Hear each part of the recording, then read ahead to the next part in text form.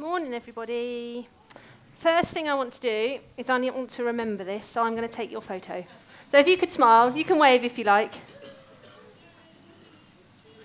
Thanks. I just need to do something with that photo. You'll find out later. Right, if I could have my PowerPoint on, please. This morning, I want to talk to you about what difference can I possibly make. It's in the small things. And I want to sort of give you a bit of a personal testimony of where I've come from and the things I've been through in life. So some of you know me, some of you don't. My name is Hannah. I've got two beautiful boys. There they are. Toby's 4.5. Samuel will be 9 months old tomorrow. We live in River. I'm a qualified teacher. I've been teaching for nearly 10 years. I grew up with my mum and dad and my brother in Buckinghamshire. We went to the King's Church, Amersham. And when I was 12 years old, a couple called Jenny and Duncan Dyson came to talk to me and my Friday Club group. They work in a place called Guatemala with a charity called the Toy Box Charity. And I remember going home that evening and I said to my mum and dad, when I'm 18, I'm going to leave school and I'm going to go to Guatemala. I'm going to take a gap year. And I remember my mum and dad looking at me and thinking, yeah, okay, whatever, Hannah, you're 12 years old. You've not even started secondary school yet, and already you've got this dream. But God had put it on my heart that when I was 18, I was going to leave school, I was going to go to Guatemala, and I was going to work with the street children. Toy Box started in 1992 with a football, a first aid kit, and 3 members of staff. 23 years later, they are working with 10,600 children in 6 countries, raising about £1.6 million every year. I remember when I was on the plane flying out to Guatemala, we'd been given these facts and figures. There were about 100 million children living on the streets, and I was thinking, 100 million children? I'm me. What difference am I going to make to 100 million children? And actually, it was in my time in Guatemala, I realised I'm not going to make a difference to all those children, but I am going to make a difference to 1 or 2.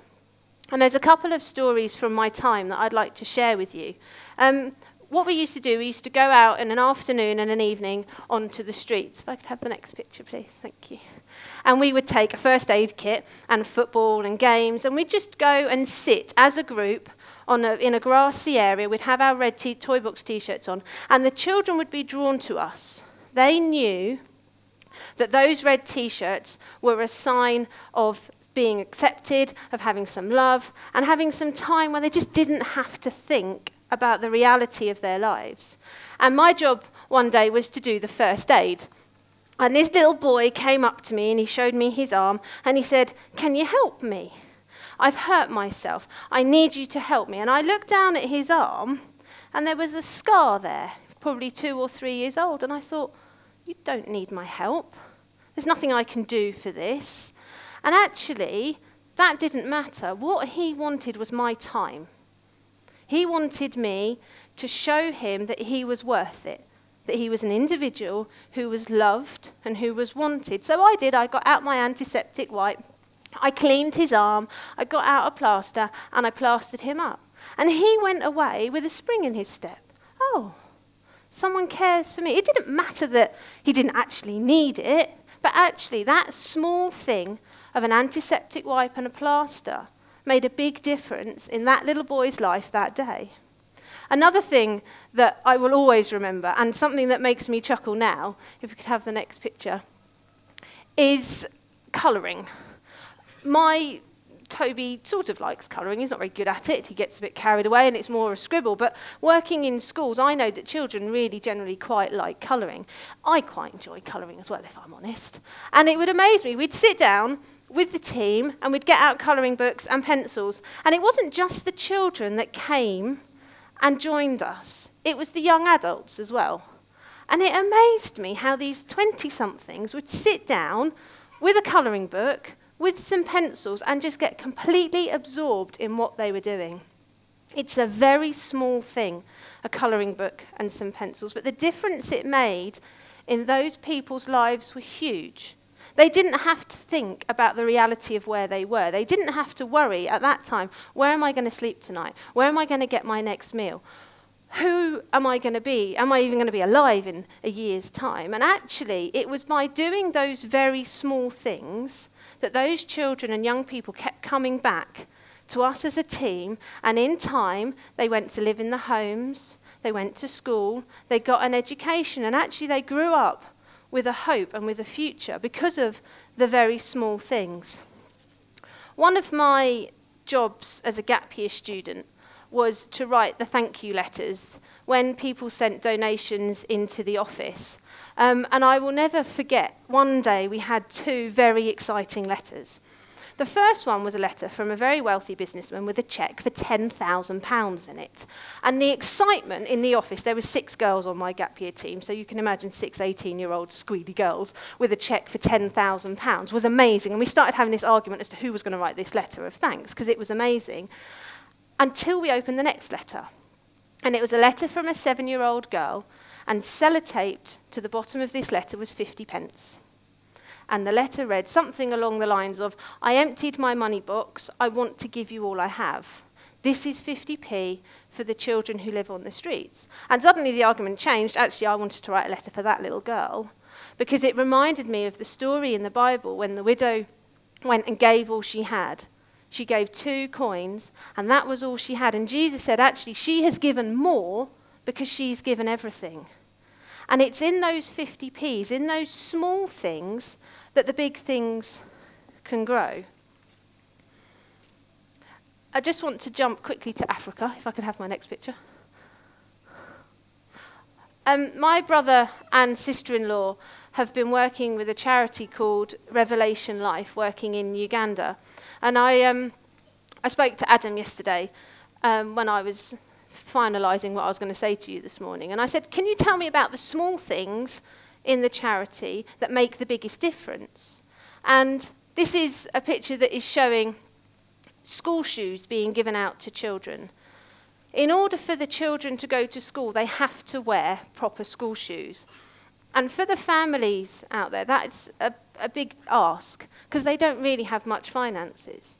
These school shoes cost £1 a pair, which is nothing, really, to us, but to the families out there, it's a big thing. So the charity Revelation Life did a big push a few years ago, just asking people to give £1. They received thousands of pounds worth of donations, and that has enabled thousands of children to go to school. Thousands of children to get an education, to have a hope, to have a future. Something very, very small has made a massive difference in those children's lives. I'm going to fast forward a few years to you guys. So if I could have my next picture. I've spoken to you before about Tiny Toes and the lifeline that Tiny Toes was, and actually still is to me. If it wasn't for Tiny Toes, I would not be standing here now. I would not be part of this wonderful congregation. I would not have the friends in some of you that I have now. I honestly can say that. If Laura hadn't kept bugging me to keep bringing Toby back, I wouldn't be here.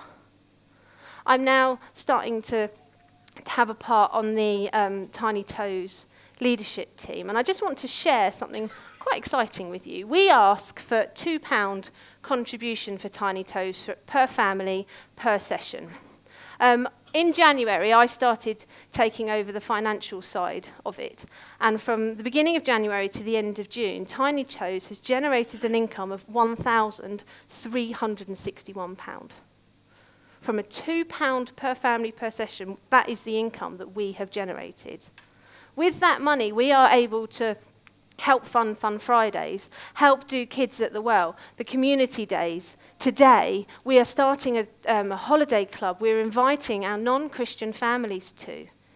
If one person gives their life to the Lord because of that £2 contribution, that is a massive difference in that person's life.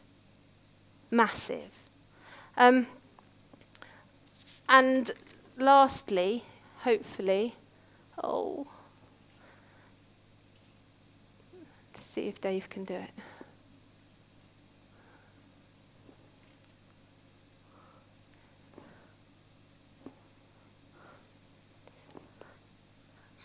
Hopefully it will appear. That's the reason I took the photo, because I was hoping that you were going to appear on that screen. I want to say thank you to you all. Some of you have done what you might think are very small things for me and my boys these last few months. But actually, those very small things have made a massive difference to me and them. They've made me want to keep being in this place and with you. They've made my life easier. Small things like meals. When I had Samuel, we were provided with dinners for 2.5 weeks. And for you, cooking an extra couple of dinners might have been nothing, but to me and my family, it was huge. It made a massive difference. Things like flowers, things like prayers. I have some of you send me messages. Actually, Hannah, Chris said it to me this morning. Hannah, I need to pray with you. I need to pray for you. It's a small thing, but to me, it's making a massive difference in my life. Things like puddings. Things like surprise birthday presents. They're small things to you, but they make a massive difference to me. They mean actually, I can get up, I can get on with my day, and I can get through life. I can come here on a Sunday morning and know that I am completely loved and accepted. And that is making a massive difference in my life, and actually in the boys' lives as well. They will grow up in this church knowing how loved they are. And I want to say thank you for that. The thing, I've said to a few people, I've rewritten the end of this, I don't know how many times the last few weeks. There you are, you lovely lot. The thing I want to leave you with is, what small thing are you going to do today that actually has the potential to make a massive difference in someone's life? So just have a think. What small thing, it doesn't matter how old or how young you are, what small thing are you going to do today that could make a massive difference in someone's life? Are you going to tell a friend that you've been praying for, that you've been praying for them? Are you going to bake someone a cake and take it round? Are you simply just going to give someone a hug and tell them that you love them? Because that small thing might make a massive difference in their lives. We're going to play you a video now that our beautiful children have made.